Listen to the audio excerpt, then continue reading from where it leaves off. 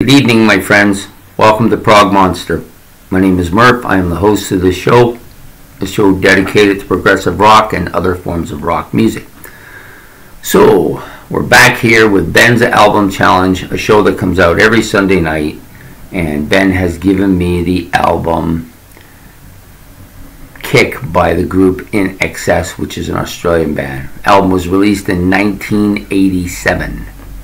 It's about 40 minutes in length. Really catchy kind of pop, heavy pop album.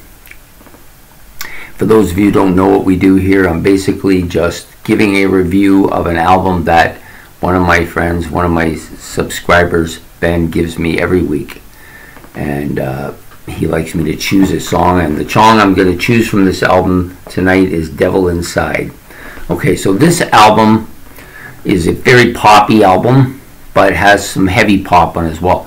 Real catchy guitar riffs and beats at certain times. The beat is really catchy as well in most of the tracks. The vocalist is very smooth. He has a smooth sounding voice, perfect for this type of music. A lot of these songs come with a video. The video is always kind of really kind of upbeat, up-tempo. This guy's a looker, so I'm thinking he's getting a lot of attention as well. Yeah, so a really catchy album. It had 4 hits on it. New Sensation, Devil Inside, Need You Tonight, and another song further down, yeah, Never Tear Us Apart, which is a little bit ballady-like. But overall, pretty strong album, lots of radio airplay, lots of hits. So we'll start with the first song on the album, which is Guns in the Sky. It's a heavy pop, heavy, catchy song. Starts out in a school hallway, if you see the video, and he's walking down the middle. Yeah, a real catchy pop song. I like this song. New Sensation, of course, was a hit. A well-known, catchy kind of guitar pop song. The vocals are really clear here. Lots of smooth sound to his voice, and the lyrics on this song and most of the songs are really well written and catchy. My favorite track on the album, Devil Inside, catchy beat with some really smooth vocals here, and just that catchy guitar riff. Yeah, so super catchy song. The lyrics on this are my favorite on the album as well. Next song up, Need You Tonight, catchy beat, another great guitar riff, another really smooth guitar, another really smooth vocals, really silky like, actually, really catchy song. This is another one of those big hits for them. Mediate, another song that should have probably been a hit as well. Real catchy beat, just great lyrical part on it as well. I think this is one of the longer songs on the album as well. I like this a lot as well. I think it probably should have been a hit. Loved One, heavy beat, guitar dominant song. Another strong vocal performance as well. I think this guy is a very frontal type vocalist. Good lead man. It's almost like it's his band when you're watching the videos and stuff. Obviously, he does a lot of the lyrical writing, I think, as well. Wildlife, another catchy beat, another great vocal performance. Then you got Never Tear Us Apart. This is the kind of ballady, keyboard-dominated song with some synth pop in there.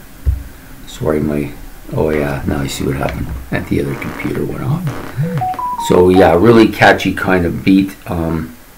Yeah, it's a more of a pop ballad type song though, with some strings in it as well. You'll see, if you see the video, you see some old guys playing the violin here, and it's the one song's a little bit different than the rest because it's a ballad and it got that kind of woodwind violin sound to it as well. Well, the last 4 tracks, Mystify, Kick, Calling All Nations, and Tiny Daggers, they're all okay songs. probably the weaker part of the album, if you ask me. They could have cut it off right here and this would have been a fantastic album.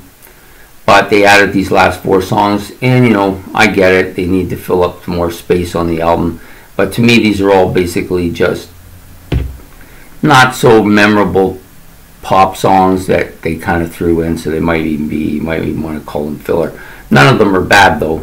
I wouldn't say any of these songs are dominant in any way. The Mystify is a little better than the other 3 because it's got that kind of piano vocal and vocal dominant part of the song where they're sitting around playing and it's like they're learning the song. That part I didn't mind. The rest of the tracks, you know, nothing really to say too much about them. They're not great, but they're not bad either. Like I wouldn't turn the album off at this point and say, oh, that's it, these are no good. Just, you know, they could have done without them. So anyways, a real solid album. Lots of good catchy hooks, lots of great kind of poppy numbers. The guitar is memorable as hell. The vocalist is very smooth. He has his style, he has the look. Yeah, perfect band for if you're trying to make it big in the world at that time. He was perfect for the set. So yeah, really good album. I enjoyed it. This is a band that I've listened to off and on. I've never really gotten into them, but I have liked some of the stuff that they have. Obviously, the radio stuff gets played a lot, so you get a chance to really hear a lot of them. So, you know, for this week, that's the band we're doing. INXS and their album Kick. Pretty great album for pop fans. If you like pop, this is an album right up your alley. And I just think that it's great. So anyways, I hope you enjoyed this episode of Ben's Album Challenge. And we'll be back next week with another album challenge. We're going to get to a point with these album challenge when we get like around 30 or so. I'm going to do an episode of my favorite 10 or 20 episodes. I'll list them in order of my favorites. And then we probably might go bi-weekly for the summer. The only 2 shows that I'm going to have that aren't going to go bi-weekly are my Monday night look back at a classic rock album and the favorites on Wednesday. Everything else will remain bi-weekly for the rest of the summer anyways, and then we'll get back into it in the fall and we'll see what happens. But this will be be a few more Ben's Album Challenge before we get to that. Anyways, I hope you enjoyed this episode. If you did, please like and subscribe. It's much appreciated. And we'll be back again next Sunday with another of Ben's Album Challenges. Take care.